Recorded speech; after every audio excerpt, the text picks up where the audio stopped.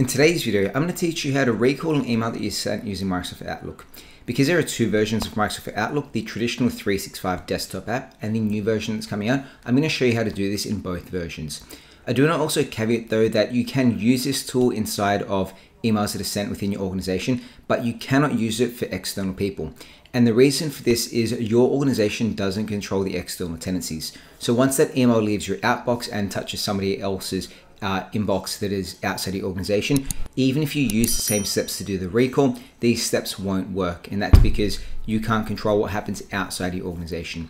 Of course, if you like this video, let me know by giving a thumbs up. And if you're in a supercharged the way as your computer, hit that subscribe button as well. With that being said, let's get into this. So you can see we're here inside of the traditional Microsoft 365 Outlook application, and we're in our sent items. We want to recall this email that we sent to Grady, Megan, and Adele, and it's quite easy to do this. The first thing we do is double tap and open that email up full.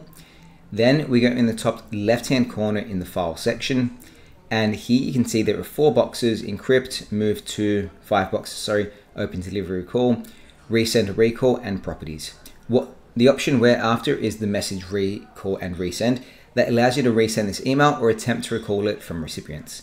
Now we're going to select in this option here, and you can see we can choose to recall this email or resend it with updated contents or change participants. Either of these are going to work, but for today we're going to choose on the option of recall this message, and it says it's going to delete or replace a sent message. We'll simply select on this option here. This dialog box is going to pop up and it's going to say message recall can delete or replace copies of this message in the recipient's inbox if they have not read it yet. So if they've opened it, that email is going to live there. But if they haven't opened it and they're inside your organization, you can actually choose to remove that email. And then it's going to ask, are you sure you want to delete the unread copies, or do you want to delete it and replace it with a new message? And then of course there's a tick box saying, tell me if the recall is successful or if it's failed for each person. In this example, we're simply going to delete the copies and select on OK. The first thing that pops up here is a little I. It says you tried to recall this message and the date of that recall. And if we go into our inbox within about 30 seconds of sending that recall, you will get this Office 365 recall report saying, recall reports, you tried to recall a message. Click on the link below to view the results. So we open up this recall report, and this will tell us if it is successful, pending, or failed.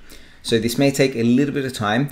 Right now it's trying to access their inboxes, and of course you can go back and check on this later on, and it will tell you if it has failed or if the message has successfully been recalled.